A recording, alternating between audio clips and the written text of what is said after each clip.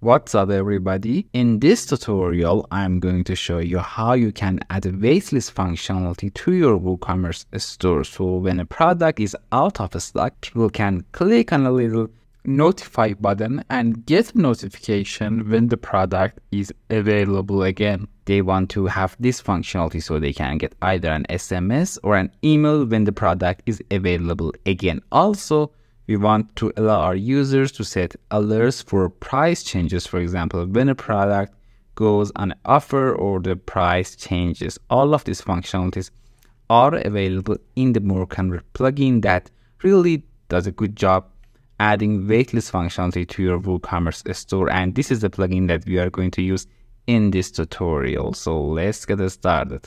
So as I said, we are going to use the MoreConvert or MC Wishlist plugin now. They do have a decent free version that adds a wishlist to your website, but if you want to use the waitlist feature, you do need to install the premium version. And here we are on the product page, as you can see. Of course, it has a waitlist, wishlist, and multi-list. We are going to focus on the waitlist. So if I just bring the page, you can see the features of the waitlist. We have the out of the stock product manager. That's a really cool feature. It works with your other lists. For example, if you have a wish list, it can work with that, and then you can just do automation based on these two things together. And we have a price drop alert, so that's cool. We have pre-launch waitlist, so when a past product is going to go on a sale for the first time, you can just get a notification. We have flash sale waitlist. We have exclusive access waitlist only for VIP users. We have price increase alerts, low stock alert. So you get pretty much different kind of setups and different customization settings for your products. So this really is cool. And of course, again, you do need to purchase the premium version for this. So I'm just going to first install the free version of it, and then we are going to activate the premium version so that we can get access to the waitlist functionality. So I'm just going to bring my admin panel and then plugins and add new and simply search for MC Wishlist. So this is the plugin. It's called MC Wishlist, but it also does a job for the waitlist. So that's really great. So we are just going to install it. Now, the first time you activate it, you just get a install wizard. It's just fine. We're just going to skip it. So no, not ready now. You can just get it later.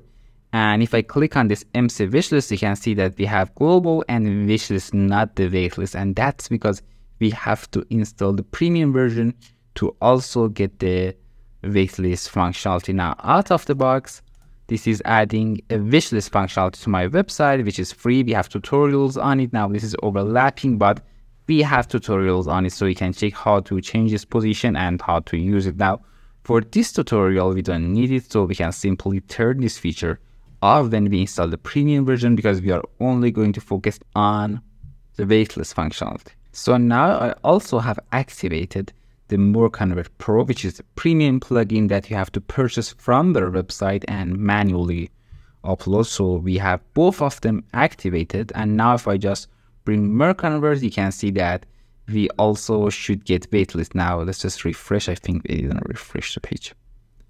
So if I refresh and bring MoreConvert, you can see that the waitlist is now available. So first of all, I just want to turn off the wishlist. We don't need it for this tutorial, so I can just simply turn it off. It's up to you. You can save changes, and then I bring the waitlist. So first of all, we just want to enable the waitlist. So let's just do that, and then you can set a display. So is it going to show to all users or only logged in users? Now in this case, let's just make it simple and just do it show to all users, but you usually want this functionality to be only available to your logged in users. So I'm just going to do show to all users. We also have guest user log. That's going to just make the login required. We're just going to skip this, and it's going to be available for all products. Again, you can just set it for specific products. And then we have notify for backend stock, notify for price change. Let's just turn that on for on sale and for limited stock. So these are the 4 things that you can provide to your users. So I'm just going to turn all of them on.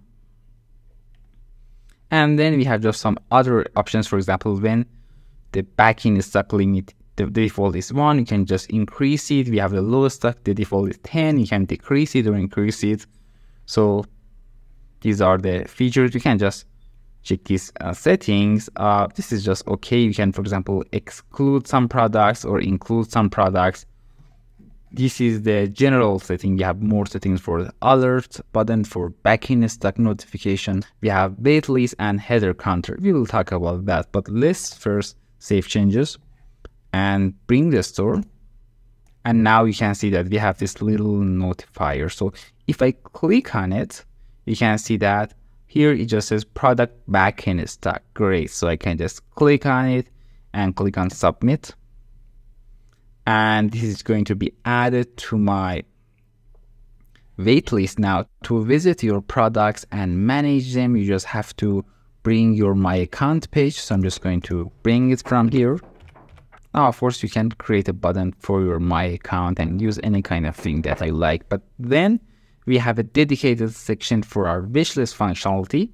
And within here, we have our notifications. So all of our notifications are available. I can just change it into a grid if I want to. And I can, of course, remove it from notifications. So that's great. It also shows the reason I have added, so the alert. Now, of course, I can get more notifications.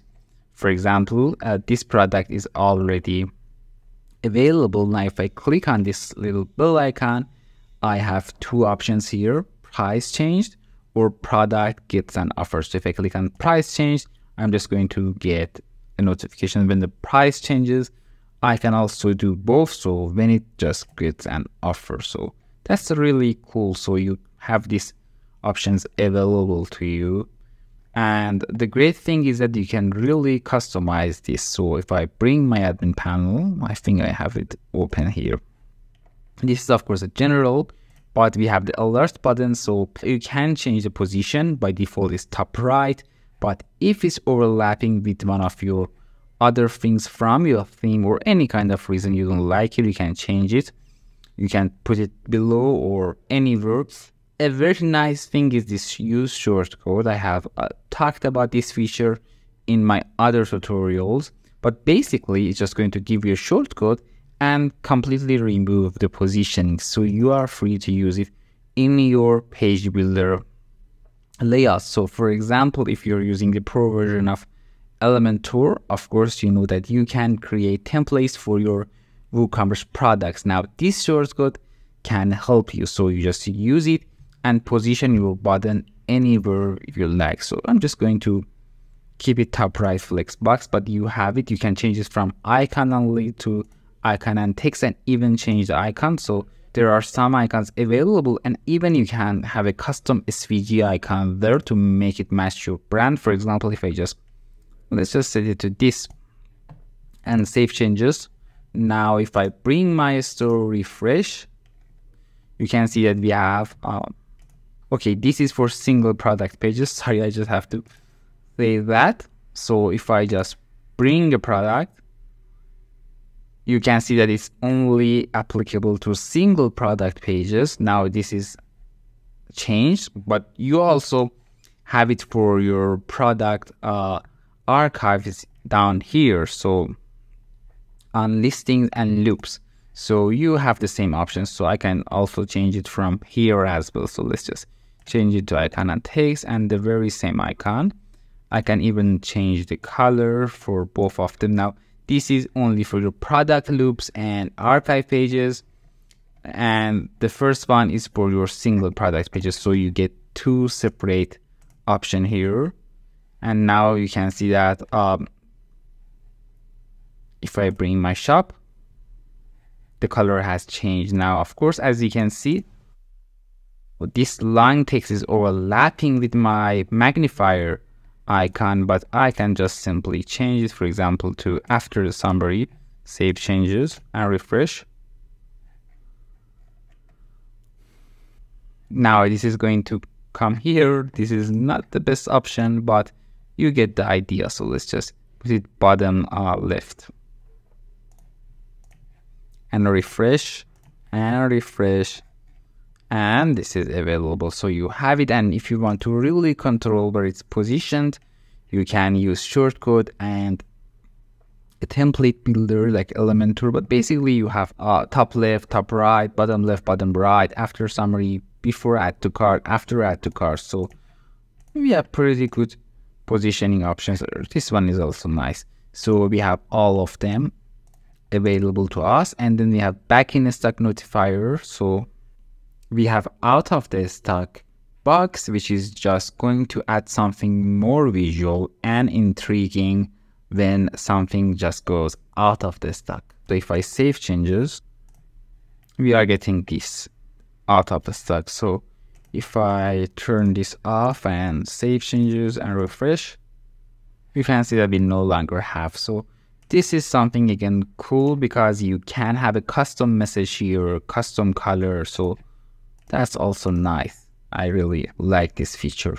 So it's just going to make you click on this notify me, and that's nice. So this is also available. Then we have the waitlist page. So here you can change the display setting. By default, we have multiple tab lists. So for example, you have a wish list, multi-list, and waitlist is just going to create different tabs for each one of them.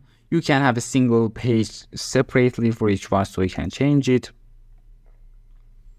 And you can control the message and what information is displayed to your users, and also the colors. So pretty much good stuff here. I really like these options. And finally, we have the header counter. So we have this shortcode available to us, and we can just position it, and it's just going to show the number of waitlist items that we have. So you can put it in your header or footer or anywhere that you like. Maybe you have a custom dashboard and you just want to use that. So this is also available to you. And that's it, everyone. This is how you use this plugin. I hope you like this tutorial. If you like it, please give it a thumbs up and also subscribe to our channel. And like always, you can reach our team from the link in the description.